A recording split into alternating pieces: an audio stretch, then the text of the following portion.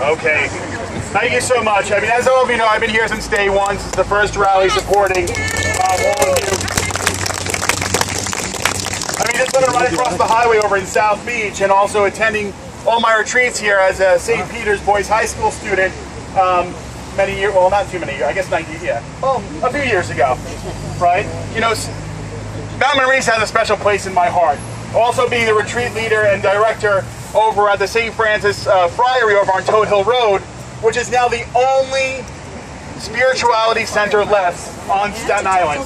And you want to know what? That may be closing soon too.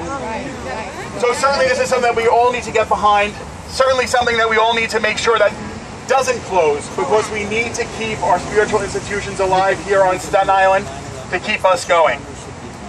And I really want to thank Diane Savino, Nicole Maliatakis, Jimmy Otto for coming out and doing all the work that they've been doing, because this is what Staten Island is all about. Whether you're a Republican, whether you're a Democrat, if everyone looks around, we're neighbors. We have a small borough here. There's no red or blue. There's just community. And that's what we need to uphold. And this is why I'm proud to be a Staten Islander. And this is why I'm proud to hopefully represent you one day in the New York City Council. So I thank each and every one of you. God bless you. I'm going to continue to pray and say the rosary every day that we keep Mount Manresa alive, that we keep it open, and we protect our spiritual institutions here on Staten Island. Sorry.